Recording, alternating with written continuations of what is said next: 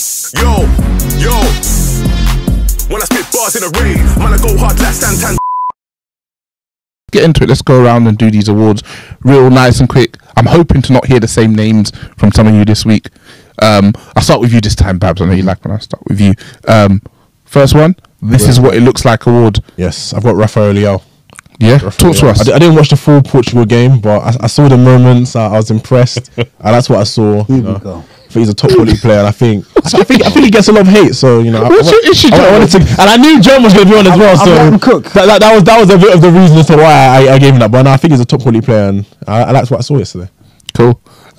German. For me, Rafael Leao is exactly what it doesn't look like. Having all this talent in the world, That's crazy, and wasting it. For me, he should be revered as like one of the top 5 players in the world. That's the talent he's got. But this is why I always say, when people talking about who are the best players, I'm not going off talent. I'm going who plays the best. Yeah. Because football is about putting up performances. what you actually do. Consistent application, deciding games, being the key man. So I think he does that. I think he doesn't do it to me to a level that warrants his talent, or to a level that I think the other attackers do it.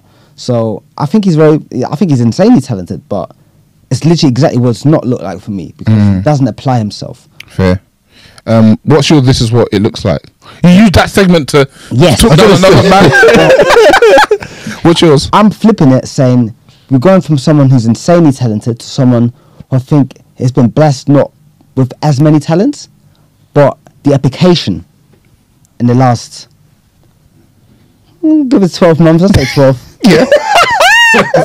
In the last 12 months, I'm quite intrigued to hear who. Name is coming. the last 12 months has been nothing short of outstanding. Kai Havertz. I knew this. Cut the cameras, man. They've been trying to silence me. And I told you in May, listen, you called for me. I said, I'm going to come back on this pod and talk about Kai Havertz, because they're trying to silence me and they're trying to steer me. Silence me is insane. I'm not going to go down. And I've got my points here, actually. So Okay. what it looks like, Kai Havertz. So, first of all, my first point is, I believe there's been a lot of stubborn and disingenuous analysis around his performances. It's a press brief. Just genuinely This is a press brief. assessment of the player. This is from Touchy Gooners. This is from him. Me and ChatGPT. Me and ChatGPT. That's crazy. The one thing I want to establish there, I think it's quite clear that people didn't have the vision or belief that he would I can't believe this. I can't believe he's reading that. No, I've got my points. Yeah. I've got my points here, right? Yeah, he's crazy. That would ever be a key player for Arsenal. And if he was a key player, Arsenal would not be able to compete. That has been disproven already, because we're competing right now, and he's a key player, and he was a key player for the last 7-8 months in that stretch. When we played 17 games, and that's in that stretch of 17 games, when we won 16 games. Is that 7-8 months, 17 games, and a summer? Listen, you guys You are stretching the truth here, brother. I'm talking from Jan to the end of the season. Okay. And then after that as well. So, Okay. But he was in that 17 game stretch, was 17 games, when we won 16 and drew 1. He was a key performer. And he clearly shown that he can be a key player for a team competing at the top end of the league. So then the other part is, people were saying he would destroy the team dynamics. So if the argument was he destroyed Arsenal's team dynamics, there is no fluidity to Arsenal's attack if he plays. That has also been disproven. We have scored more goals with him as a centre forward in the last 6 months or the end of the season than we did when we had Gabi Jesus as our centre forward. Even in that spell where people loved him. That's the truth. So then the next thing is, there's been a huge. So people say he's been the same player. I vehemently disagree with that. There has been a huge improvement in his application, consistency, which I said what makes a player good and better, in my opinion, and also his finishing ability. You look at the big chance creation stuff, you look at the XG stuff as well. There has been a huge uptake in terms of being in the higher 20s, like 28% big chance conversion, to going to 45%. That's crazy. That's ridiculous. Yeah. That's not the same player. That's a player with better application and better consistency across the board. So then, football for me, as I said, it's not just talent, it's consistent application. Then the last two things I want to say is, on duels, Tobias has been trying to say, there's been a stat going around, Havertz has lost the most duels. This is why you have to look deeper into the stats. Who competes for as many duels as Havertz does? I've compared it to Jackson, I compared it to Haaland, I compared it to Watkins. Havertz contests for way more duels Can you than quantify? these guys. Yes. and he wins a higher clip as well. But he obviously loses also at a higher clip because he contests for. But can you so I mean, so how much more duels is he? I got the numbers for you right thank here. you.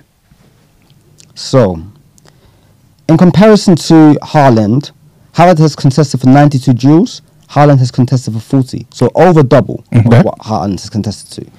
In the air, he contested for 50 duels, and Haaland has contested for 15. Wow! So it's a huge amount of work that he gets through. So then when you look at the duel success. In the air, Haaland is better, 53% is pretty good. Havertz is 40%, which is not as good. Ground duels contested, Havertz is more than Haaland, which is 25 for Haaland, 43 for Havertz. Havertz percentage is 38, Haaland's percentage is 32. So the amount of work he gets through is crucial for the way the team can play. So when people say, "Oh yeah, he's lost the most duels," it's because he contests for way more. Also, the Haaland duel and the Havertz duel ain't the same. Usually, if the aerial balls come to Haaland, he's literally coming right towards him.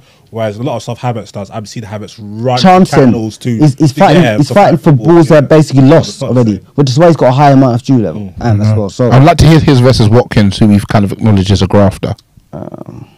He might have he'll probably have Watkins in the air, but on the ground. On this one, I don't have Watkins, but I've got one that's really interesting because I think he's clearly a better player. But Isak, for example, I'm not sure Isak would be a centre forward. He's not good playing for Arsenal. I think he might be someone that play on the left for us because he doesn't get through a lot of work. Yeah, he's not good. He contests for about 34 duels so far, 92 compared to Havertz. Aerial duels contested 12 compared to 49 for Havertz, and then his percentages are all lower than Havertz, like 25 aerial and 31 ground duels. So when people talk about this duel stuff, you need to take that into consideration. And then the last thing I want to go on is about this narrative that has been going, I think, where people say, okay, we stumbled across this centre forward thing. It wasn't really in the plan. He's a felt midfielder. He was signed as a midfielder. Arteta actually said, and these are the quotes, that he doesn't think he's either a midfielder or a forward. It's about impact and where he think he can create the most impact and create the most synergy with teammates. He's never said he's either this or that, and he's used them in both scenarios. Even when Havertz has been doing well centre forward, he's then start playing in midfield at times. Also, I don't think it matters if you bought him to play in the mid and he's playing well. If he's banging up front, he's banging up front. Yeah, but it's a slight that people are using. But that's my point. Well, he's trying to silence all corners. Basically. But I don't think he should have to silence that corner. They're just being dumb. You just sometimes, bro, man's banging up front. He's banging. Don't tell me man what banging in midfield. Okay, what's it got to do with him banging up front? You know what I'm saying? Nothing. Yeah, but that's my argument put. And if I have to come back in 3 months and do it again, I will. I think it's fine enough. We're gonna clip that up. I'm gonna have it evergreen. Every time Havertz does anything good, we'll just post it on the account. He does deserve it because man were talking crazy, and basically, and most of them have conceded, but they're not being honest about the conceding. They're trying to tap pride. My pride is all I have. Dr. Mike, what it looks like. I want to give flowers to Saka. I think his start to the season has been electric. I think he's electric. Yeah, I think he's fired up. Like even for example, there's a game he played. I was hate watching it. What was the game? I think it was Leicester.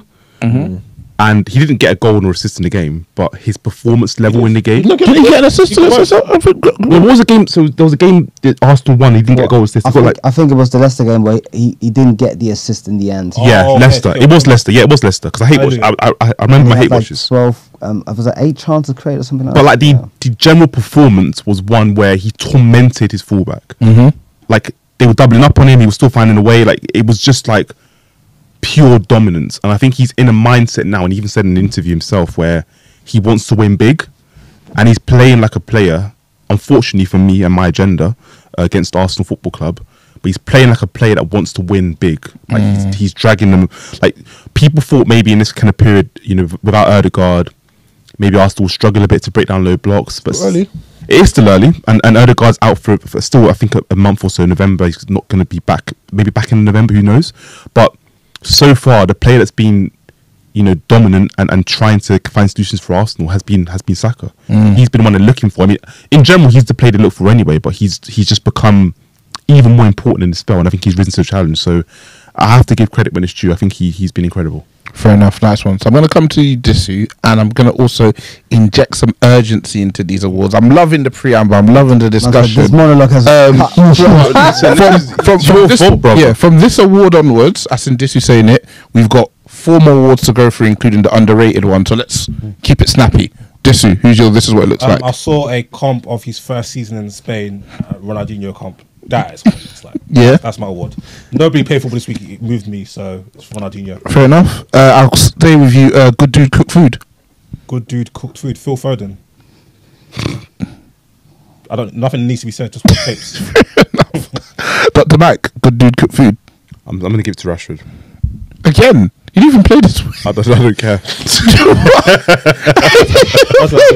I literally do not care. Fair enough, man. German. I'm sorry, man. I'm a lover of the beautiful game, but it's Neymar, man.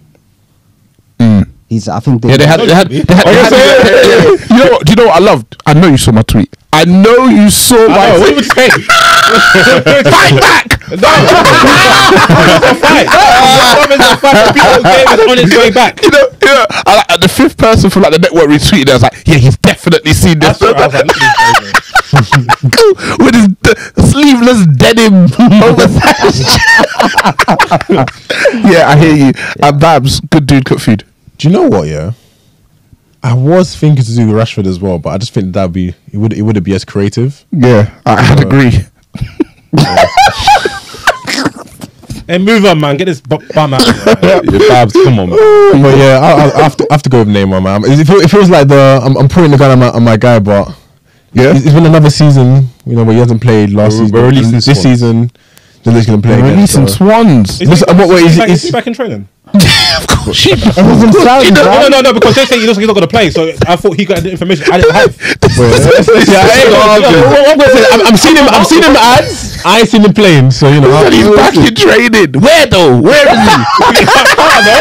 Hey, I thought maybe he got injured again. No. It's just his location. I think is more so what people are pointing at. Perfect segue. Saudi bound. This is Salah. Huh? Salah. What? German Saudi bound. I think I have Rashford on this, but You are lazy. This is a lazy award week. Expect the awards, but I say Rashford for everything. because we've seen players in their prime go to Saudi, right? Yeah. Like go there for a year or two. So Gabriel's trying to go there the other day, isn't it? yeah, exactly. So, but he's not Saudi bound. I think Rashford is more Saudi bound. I think he could dip there for a year. That might be the out for him. Getting out of United for a good transfer fee, getting some dough, and then coming back. No, I'm going to put this on wax. You will regret this. Huh? What do you mean by that? Don't be mystical, man. I'm not mystical. You will regret this. These takes will not age well. That's what I mean. Let me be super clear. Okay. Sadiba. Gabby Jesus. Yeah, fucking hell, man. Yeah, he's cooked. I forgot about him. Yeah, literally. Babs, Sadiba. Every week he's just as quick as Rashford. I've got Kyle Walker. I think he needs to go there Because he got blown out by Adama Traore. What? Murayo, What? what's going on here, man? Yeah, he got out sprinted by Adama Traore. I like how you rephrased it. That's completely knows what you said, but I've got Kyle Walker there. I think his behaviour has been disgusting. I think he's behaviour? What the hell? Just in general, man. Oh, fair. I think he needs to be flogged. Yeah, expedited. Send him to Saudi. Cool. All right, Dr. Mike, under surveillance. Van der Ven. Yeah, I hear you. They put him in conversations he does not belong in at all. Put rooms that he shouldn't be in. Yeah. Yeah, fair enough. Babs. Got a very serious one. Tapping Tobes.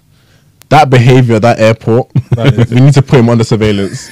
I will blow international. It means too much. International airspace. Should be. We don't have to do it. He's on the Interpol list. Yeah, I could blow the roof of this airport right now.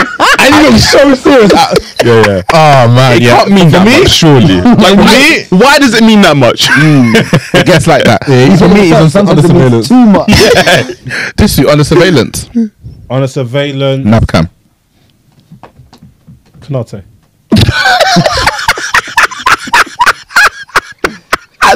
German, under surveillance. Destiny or doggy? You lot were fighting me last season, you know. Fight me. Best left back in the league. X, Y, and Who Z. was saying that? Hey, a couple black brothers.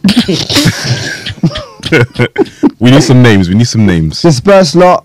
You know, there's in the Vibes chat, loads of people saying team of the year. They will put Destiny Udogie in that. Yeah. I don't see it. Like, for me, he's a very talented player, but you can't be usurping someone to this status and then be surprised when man are saying, "Oh, is this not the guy?"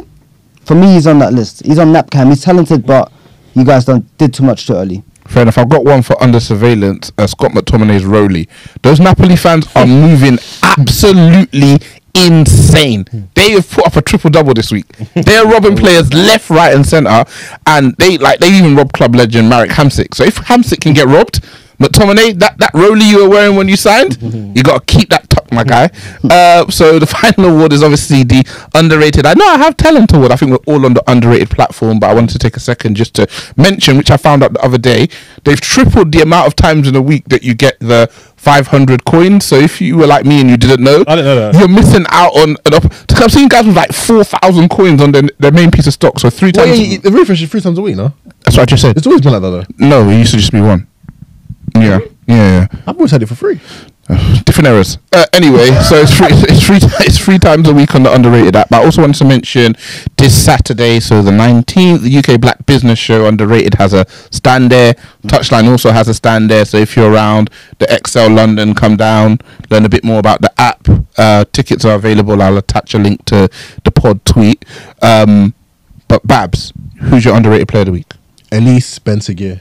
Sorry? Elise Spencer Gear. I think that for me he's my underrated. Yeah, I don't even like who is that? He's a young winger from Monaco. Yeah, fair enough. Previously represented them. I see. You're using the same chat GPT thing that. No, give me a bespoke French African. No. This is it for me because for me, right, of recent, Who of the French North African descendants do one Liga? Wait. For me, with the French league, I used to be a big fan of it. But I feel like of recent, a lot of the talent has been extracted from that league. But for me, he's the one player that's really, keeping in touch. And me and Dan at the moment, we've got like a little investor battle on the app. Because last season I was the lead investor. Okay. But I've been here. Okay, you've been out here. But then this season, I don't know if you guys even knew, but Underrated, if you buy a stock and somebody follows you, they're actually notified. Yeah, that's the whole point of following somebody. The thing is, I didn't know that. So Yeah. I was here buying stuff. So I'm thinking, why is everybody buying all these players? No, that's the whole point of the following. They get to a peak, and that's why you get a couple of options to be able to hide stuff. Because the thing about that app is, regardless of who the player is, somebody has got like 1,000 coins on them. So you can't even like sneak in and who's this? Nope. Somebody's already been invested in them for weeks and weeks. So and that's how Dan got me on Ben to get. Yeah. He's my underrated. And the only reason I have him there, especially, is because the Olympics, he basically stank it out. And like this season, he's like actually pulled me from Monaco. So fair enough. For a second, I thought you said Ozempic. No. Anyway, Dr. Mike, who's your underrated player of the week? I've got 2. I've got Belieber. I think he's a really talented midfielder. I've got stocks in him on underrated. I'm currently second in the stocks for him. So I'm trying to tussle with another guy. Why can he say Belieber, but I can't say Ben Seguir? That's a guy that plays in the Premier League. Yeah, we know who he is. Watch him every week. Yeah. And the You don't have a good second, performance every week. yeah, shit against Spurs on an all eyes on me slot. Yeah. I'm not gonna lie, I like to tussle with Mike, but it makes sense. Go on, man. I think it's him, and I also think Konate I'm going to mention just because. Oh my days, stop. Oh, okay. Now you got a problem. That's what I want. Look, That's what I he's want. plugging. He already put his guy in below elite, but then also putting it underrated. Like, what do you want? What would you want? No, I'm plugging Konate heavy. That's my boy. Clearly. Fucking hell. You guys are sick. You guys are sick, honestly. You said a really sick one. You guys are sick. Cartier Dissu, who's your underrated player of the week? Touchy goodness. Couple good youths there. They do that. Good prospects. I want them in Saudi. This weekend, I set up like a touchline community on WhatsApp. Oh my god. And about 4 of them entered the Mugger chat. We ain't checking for you. None of us came into the touchy. Don't worry about what we got going on over here, yeah? You ain't gonna see no pain either. Who joined Khalil? Okay. Olo and Shabs. All removed immediately, but you stay on your side. It weren't me. I know it weren't you, but I was you very remember close to joining the TG chat and running some crazy stuff in there. Yeah, so I TG. want to be part of TG chat, but I don't want to be there to say anything. I just want to watch. Yeah. I know certain games, I know they're losing it. Yeah. I know they're losing it. I know. Name names. Everybody that's not named you Anton and Leo. I know everybody else Yeah. is losing their Krug's marbles. like passion merchant. And I want to see the roller coaster ride just to enjoy myself. Like, I can't like Can't let that chat's crazy. in most chats you can, even without being it, get an understanding of like who keeps shit in. Like in Touchy Gooners, it's kind of like a bit of a who keeps you guys running like the Navy. No, every corner's got its own agenda, and at some point two Touchy Gooners are fighting each other in the chat. But we'll come on Twitter and be united though. In the chat we're tussling, but on Twitter we're a united front. This is how you're supposed to run it, no? I guess. This is what G used to do. 250 fucking forever. That young buck owed him so much money. So. And finally, German, who's your underrated player of the week? I've just put Duran there. That's and it's because it's the Underrated Award as well. I'm the lead investor on that stock. Okay. And I think well, I got there early. Yeah. I saw a couple games last season. I was like, well, Jesus Christ, who the fuck is this guy? Yeah. He's cold. And ball I striking just is invested, crazy, man. and he's gone supernova this season so far, and he's got a new contract now, which I think he shouldn't have signed, but Yeah. I feel like we always say that, but like if somebody tripled your salary, what's I think you never know if he's got release Can he clause get out? in Is there the. an exit? I know the release clause in the Prem are funny, man. So we'll see. I did ask. What's your one?